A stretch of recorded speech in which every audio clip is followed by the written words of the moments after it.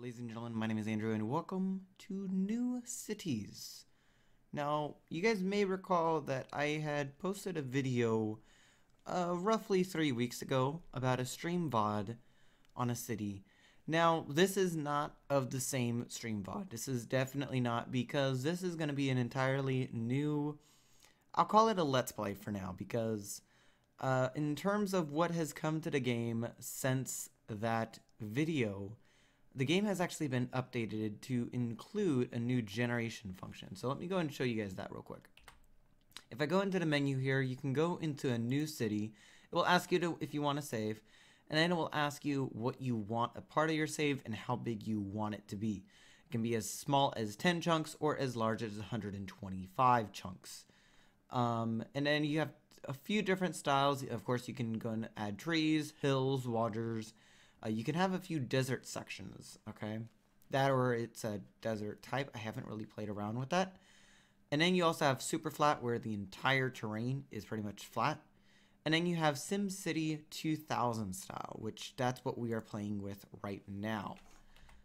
Okay, so this is going to be kind of interesting. So if you ever have played New Cities, which I'm doubtful that you have, because this is only available in a closed alpha right now. Only 2 people that have supported the game with $15 or more in the Indiegogo campaign has received access to it. But if you want to go and get access to it, then you can go down in the link in the description where you can find the Indiegogo campaign. And it is currently still running. It is running as a off goal one. So their original goal was for like $10,000. In fact, I'll have something show up on screen right now. Their original goal for like $10,000, and they have changed it over to be where it's a continuous fund. So you guys can help support the game in its development, even though its campaign goal has been reached. So what are we going to be doing here in this Let's Play? Well, first of all, I want to go and get started by getting a new city created. So right here, this is the farthest you can zoom out on this map. This is a 100 tile or 100 chunks by 100 chunks map. And we can zoom in quite considerably. If I start to zoom in here, you guys can kind of see where I'm going with this. You can zoom in as far as to just see one little tree, and then zoom all the way out to see everything in the game. And mind you, this game runs between 20 and 60 FPS on average. So granted, some computers will run a bit slower, some computers will run a bit faster. My computer specs can be found in the description if you want to take a look at that. But my computer is kind of like a mid-built gaming computer, so it should be able to run this game perfectly fine. Anyway, let's go and get started with actually building up the actual city that we're going to be having here. Now, I think I want to have it nearby this little bay area, or maybe over in, maybe have it start near this Williamson? No, I think definitely have it in this stretch of land over here to start, and we'll expand out in a different direction from there. So what I want to start with is I want to go and press 2 and go and get a avenue created. So avenues, I want to kind of have them a little bit a ways from the roads, or from the actual water train. I was trying to find the right word there. Words are hard. Anyway, and we can go and try and bring this down like so. It does this as much flattening as it can possibly do. It just doesn't do a lot. But you want to go and make sure that you are paying attention to how much you are doing. Now, let me go ahead and get a couple of different roads planned out here. So let's go ahead and do something along this lines, shall we? Now, I want to go and start off by getting about a couple different road layouts created. Not necessarily completed, but just created. And we can hopefully go off from there. And preferably, I would definitely want to get a bit of work done to go in and make sure that this is made as simply as possible. Now, if you watch the stream VOD that I posted a couple weeks back, you will note that the type of towns that I make are going to be very rule based, as in there's not going to be a lot of zoning on the main roads. The only thing that's really going to be on the main roads though is commercial. So I'm not going to really focusing on commercial at the start here, but I will eventually move on from that. So let's just go and get a couple different roads laid out, and we can go and do something like this. And then I want to go ahead, get you coming down there, and just do the same thing going all the way down here. And it looks like I can go ahead and create these roads pretty simply. You guys can kind of see that pattern right there. We're going to be kind of duplicating this a little bit, just so that way we aren't having the same exact thing. But for right now, this is going to be the optimal strategy that we'll go off of. So let's go and bring that to there, bring that to there, and so on and so forth. Bring you straight across. And we can go and start off by building this up. Now, I will show you guys something that I would say is kind of like the unoptimal strategy. So let's say you go and build out your roads, and I'm going to build it over here because I'm going to end up deleting it. Let's go and say you build up your roads like this to be a 1 chunk by 1 chunk, okay? Then you go and get your roads put in place like so, and this would be considered the new style, or not really new style, but more so the newbie style. If you're new to the game, this is a style you're most likely going to go with. This, I would have to say, is #1 style you don't want to start with. The reason I say this is because the game is primarily based off of being a traffic simulator, not necessarily being a city builder, which is kind of perplexing to a lot of people, but it kind of just makes sense to me. So in order to go ahead and diminish the amount of traffic you're going to have, you want to limit the amount of intersections you're going to have as well. So have more intersections being your neighborhood area like this, and have less intersections be on your main roads. So that's what you primarily want to focus on there. In fact, I will have that be a road that cuts through right there, and these two will not. So that hopefully gives you guys an idea of what you want to go ahead and prioritize on, making sure that your main roads are clear of intersections between the different junctions. And if you do want to have an intersection done like that, all I'd recommend is keep an eye on that intersection every once in a while, because sometimes that will clog up. So let's go and delete that real quick because I don't really want that there. And let's go and get some zoning started. Now, one thing I will say is that the zoning mechanic in this game is quite fun, to say the least. So you have a total of 5 different brushes here. You got the brush that go ahead and allow you to click on one side of one road. You got a small paintbrush that is relatively easy for you to go ahead and utilize. Nothing crazy. You got a medium-sized paintbrush, a large paintbrush, which is pretty big, and then you have a individual placement where you can go individual to what you want at that spot. Primarily, I go off of the, I don't know which one this is, but it's just the row placement where it's the default. And because it is actually the most optimal one to go and start off with your game, because you're going to end up getting the most value out of it.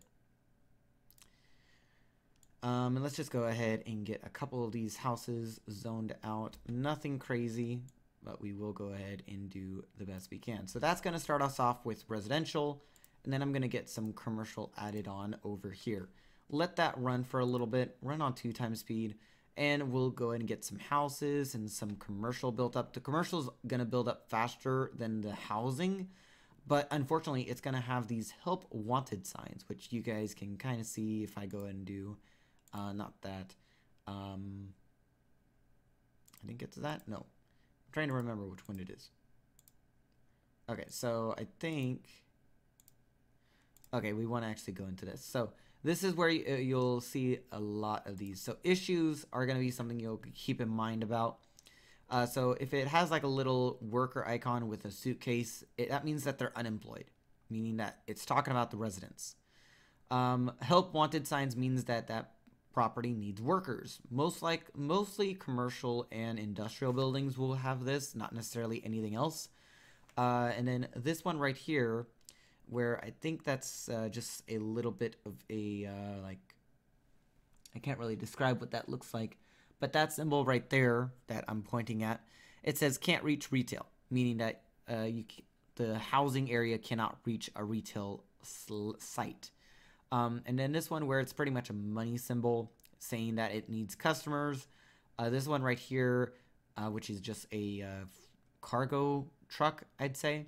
It just says needs freight. And this one will be common for industrial areas. So you kind of want to take a look at it in that perspective. So we'll look into that a little bit more in a later point.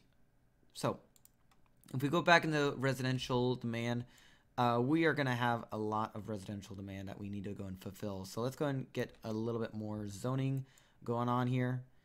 And one thing I do want to mention is that this game does feature a type of autosave function. I haven't really messed around with it too much, but the type of autosave function that it performs kind of just lags out the game a little bit more than what it should. Now, granted, this is also coming from me being a City Skylines player where autosaves will go and lag out the entire game no matter what. But that's regardless of the matter where we go ahead and sit there and say, it's not that big of a deal. But in this case, it kind of is a bit of a deal. And I just want to go and bring that up. But let's just go ahead and get these finished zoning. I'm going to zone this area over here as well, just to hopefully get a little bit more attention. And one thing I will mention is that this series has also, or not this series, but I have also been streaming New Cities on my Twitch streams. If you want to take a look at that, go to www.twitch.tv/LeoGaming or take a look in the description where you can find the link. And I do a lot of those streams primarily on Mondays and Wednesdays, which I think that there will be a New Cities stream tomorrow afternoon. And I'll most likely post this on Twitter in case you are wondering. Tomorrow afternoon at around like give or take 7 p.m. So, well, tomorrow evening more like it, because 7 p.m. is not really an afternoon time. Anyway, words. Let's go ahead and finish zoning that. That pretty much zones out the entirety of what we have available. Now we also need to focus on industrial. Industrial is kind of a weird mechanic. Back in a couple different versions ago, industrial only really grew when there was a density area founded nearby. So in order for me to go ahead and show you guys, I would need to have a little bit of density going on. So let me go ahead and show you guys. Let's go ahead and kind of copy the design we have for the housing area. And let's just go ahead and do something like this. Boom and a boom and a boom. And if I go ahead and zone this all as industrial, you can kind of tell that they're not going to build up right away. Or at least not yet. It's because of the fact that you need to have a density of, I think, at least like 3 in this area. 3 being like the amount of commercial and residential areas that are nearby. Now this right here, I would consider it to be a residential area of 1, just because it's not really that much. And it's only going to really grow basic housing and such. So you don't really want to focus on residential or tier 1 or tier whatever it is. I kind of remember, I kind of forgot what I was calling it. Anyway, what we can do though is if I go and get rid of these roads, okay, these little cul-de-sacs, I can go ahead and zone agriculture. Agriculture is a little bit of a unique one. You're going to be most likely utilizing the agriculture one more than any by far. And I'll go and show you that here in just a moment. And let's just go ahead and get this zoned up. So you can already see how quickly it's zoning the agricultural area. So you can kind of understand why I say that you're going to be utilizing the agricultural a bit more. Agricultural has 2 downsides to it. 1, it takes up more space, and 2, it has less people that are going to work at that spot. So you want to primarily want to have agricultural away from your city center, so that way you have a lot more space in order to utilize for it. But we're only having a little bit of agricultural in this area just to go and satisfy the demand that we'll have for workplaces. Now you can already see that the help wanted icons are already popping up. That's just an indication that yes, these buildings are functioning, but they need just people. So we'll work on that as the time goes by. Okay. And then I want to go and get you going right there and get you right there. Perfect. Oh, and I'll also bring you to right there just because. Let's go and get that all zoned out, I guess. And go ahead and just dezone that section because we don't want it zoned. And dezone that, or zone that. And I think we should be good. We are also going to need to expand our residential area here a little bit. And this is going to be kind of how we're going to have to start this series off. Very simplistic, I know, but it's honestly the best way you can go and start the game. In my opinion, that is. You don't have to take my opinion for it because I've only been playing the game for about like maybe 30 hours worth. But yeah, you can go ahead and do whatever you like in this game. I just highly recommend do not do the whole design about the whole, let me go and show you again. What I showed you guys earlier. This whole design right here, having a one chunk area, and then having these roads right here that go like this. Yeah, you guys know what I mean. You guys know what I mean. You guys have seen this already. Yeah, don't do this. Don't do this. Don't. If you do, I'm going to come to your house and breathe down your face the entire night. That actually sounds very creepy. Anyway, let's actually finish zoning this area out, and then, yeah, I think we should be good. In fact, I'm going to go and utilize one of our brushes, so that way we can go and get this zoned a bit faster. Now, you can tell that an area is zoned correctly once when you go and hear the sound. You guys can kind of hear it in the recording, but it is very minimal, is what I'll say. Let's go and get rid of those two. And get rid of all those. I think that should be okay. Okay, so that is that all said and done.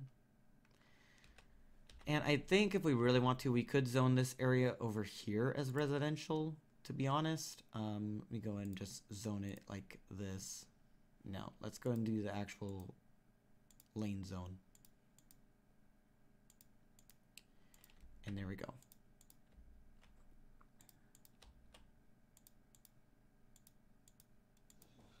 Okay, and that's the lane zoning that we can do right there.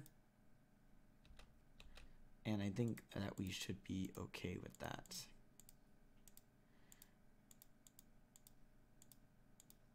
Oh, I don't actually want to have zoning at that spot right there. Good. So that will go ahead and build up on its own. Right now, we don't really have that much of a demand for residential, so that will be kind of like a slow growth right there. But I think that will have to do it for this episode. If you guys have liked this one, please do go and consider giving it a like rating. And if you are feeling more complicated than a thumbs up or a thumbs down, then please leave it over in the comment section.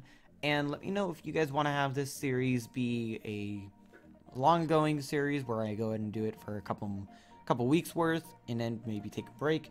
Or just let me know anything else you guys want to see from this series. And consider subscribing. Anyway, I will see you guys in the next one. Have a good day, everyone.